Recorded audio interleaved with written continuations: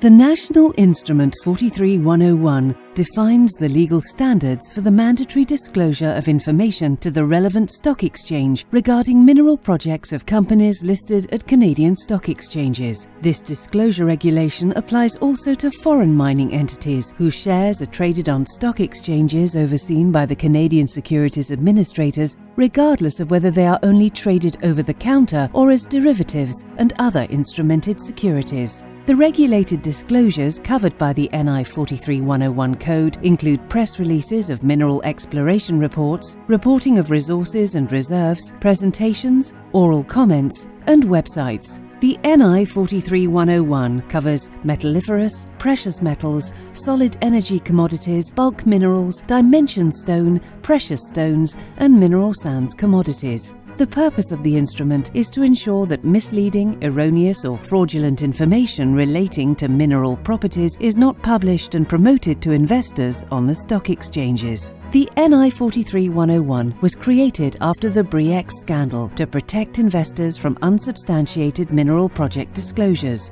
Bre-X was a Canadian group of companies. Part of the group, Bre-X Minerals Limited, based in Calgary, was involved in a major gold mining scandal when it reported to have found an enormous gold deposit at Busang, Borneo in Indonesia.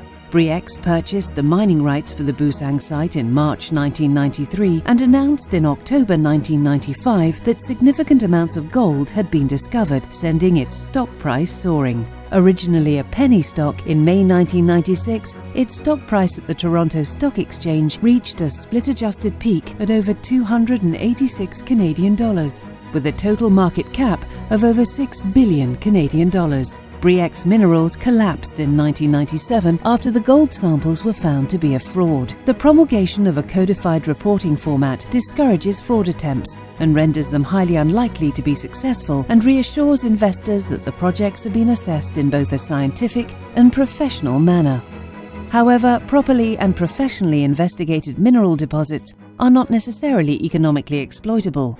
Nor does the presence of an NI 43101 certify the quality or safety of an investment.